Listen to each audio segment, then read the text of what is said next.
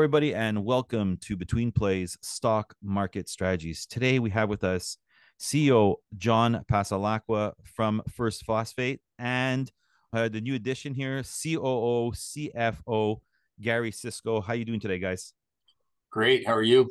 Thanks, Albert. Doing great, thank you. And John, how you doing? Yeah, all good. Thank you for having us, Albert. Oh, anytime, anytime. Super excited about the First Phosphate and what's coming up. John, is it possible I can start with you?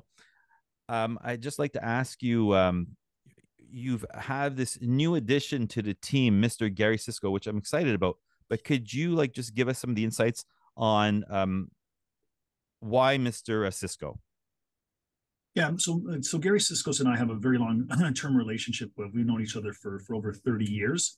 I've worked on a lot of projects with Gary in different capacities, and I think that speaks volumes. Nowadays relationships don't last very long. We've had a very long relationship, and so there's nobody else that I would want beside my side on this epic journey. I need somebody that I can trust. I need somebody that we've been able to work with together, that we have fun, we enjoy it, and somebody who's got a very open mind to doing things that are very different, very new, on the self-confidence above all, to not be scared to go into new territory, but at the same time someone that comes to the table with extensive experience like Gary does. So very fortunate to have Gary with us, and I think it'll be an amazing addition to the team.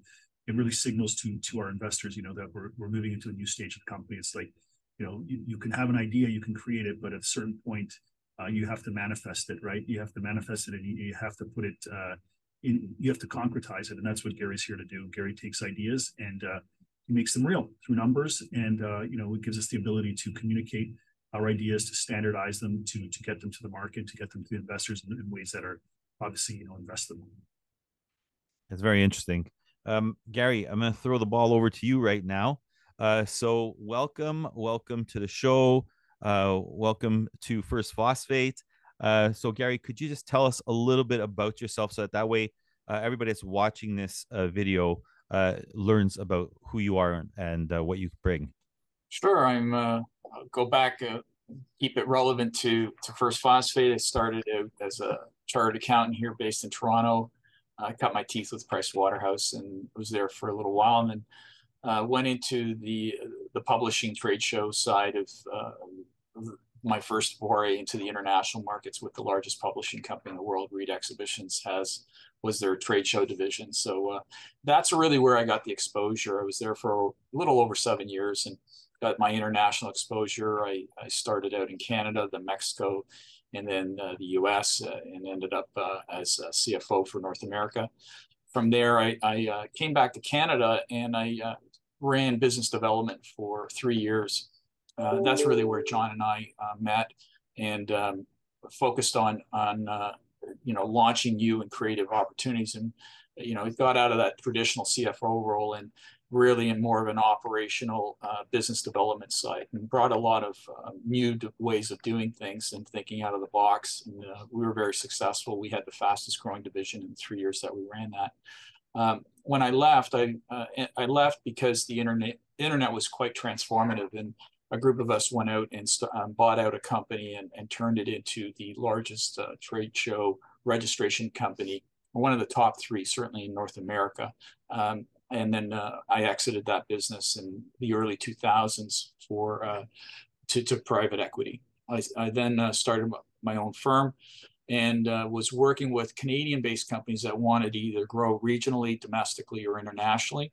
And I've got exposed to a number of vertical markets. Technology, mining were really kind of the forefront, some marketing opportunities, social media, and had some of the fastest growing companies in Canada on my client list when I was acting in a CFO or an operational activity. And also through those efforts, I ended up working and growing some of my clients out into the international markets, North America, Europe. Got extensive experience in working with groups out of India and some of the Asian markets. So John recently called me and said, "Hey, I'm doing some really cool stuff in the mining sector." And I said, "Oh, that's funny. I've got some touch points there on the gold and the phosphate side out of the United States, and some gold mine opportunities that I was brought in to evaluate on the west side of Mexico in Mazatlan. And so we got chatting, and you know, it was seemed to be a really exciting opportunity. I was so excited at what John had done in Quebec. Oh, yes. And I saw the vision, and he laid out the value chain. And you know, I've got some deeper industry experience on the automotive side, so we start really talking and collaborating around that whole side. And he felt that we got excited about a lot of things around what First Phosphate was doing. And so I said, you know, this is really exciting. John asked me to come on board, and the rest is history. That's why I'm here. First Phosphate is very exciting. You know what? Before we pass this over to John to wrap it up, I have a very specific question for you, Mr. Sisko. After some research, and you just mentioned it yourself, experience in the automotive industry, can you tell us like what this brings towards First Phosphate? You know, what can we tell everybody out there? What can we expect from all that experience? Yeah, so I mean, I've been in the automotive sector and have a clear understanding of how it's transformed over the last 6 to 7 years.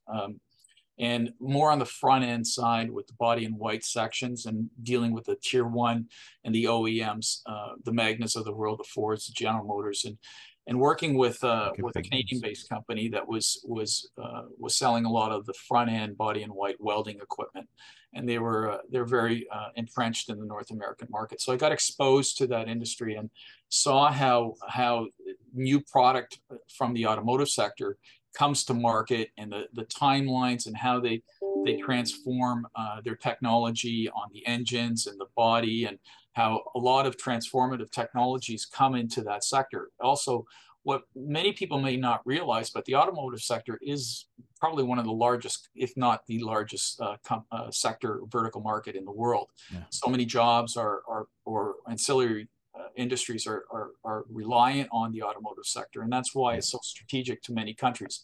Certainly in Europe, India is now becoming a player. You can see the cars that are coming out of China, Japan, Brazil is now becoming a player.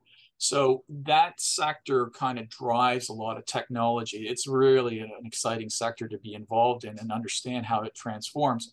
And as they were starting over the last 3 years, they had to actually stop a number of projects that were geared around traditional based automotive manufacturing. And I think that everybody was surprised at the manner in which the EV electrical market around battery technology was taking off, that they had to start transforming how they were taking some of these to market. Like Ford, for example, split out their whole company into 2 major divisions, you know, the traditional manner in which cars come to market, and now the whole EV division. And, you know, Tesla's story, I mean, that's well known. Yeah. So I understand what's going on in the automotive sector in a robust fashion. So from a First Phosphate perspective, I believe we have access to some of the most transformative minerals that are going to be needed in the new batteries that are coming to market. A lot of it is based on old technology or technology that is in the Asian markets that's coming into North America. The geopolitical environment speaks for itself. But you know, at high level, we kind of know the value chain and the whole logistical chain of bringing that to market, and a lot of that tier one and OEM groups are starting to look at a whole ecosystem as opposed to just relying on their suppliers in a traditional fashion. And that's really what I bring in to First Phosphate on a number of fronts, particularly in my COO role, understanding that whole ecosystem completely. In a complete fashion, and how do we bring our products to market as quickly as possible, leveraging new ways that we can transform our minerals into usable products for the marketplace. Wow, that's invaluable experience. That's incredible. Thank you so much for that, Gary. John, one last question for you, please. We'll wrap this up. Can you give us just an update on where First Phosphate is at the moment and what's going on in the near term? Yeah, so a lot of that, obviously, we're preparing a corporate update, which will soon be available to the market. So a lot of that will be in the corporate update. Obviously, a public company, I'm not able to speak to that at this moment. Yes. But generally, what what is known publicly is that, you know, we're working towards on a number of fronts. La Colonial is right now going through a PEA. We hope our PEA study to be ready by the end of this year. We're going to be releasing final drill results from Beijing-La-Marche. We already released 2 very good sets of drill results. The finals will be in here in the coming weeks.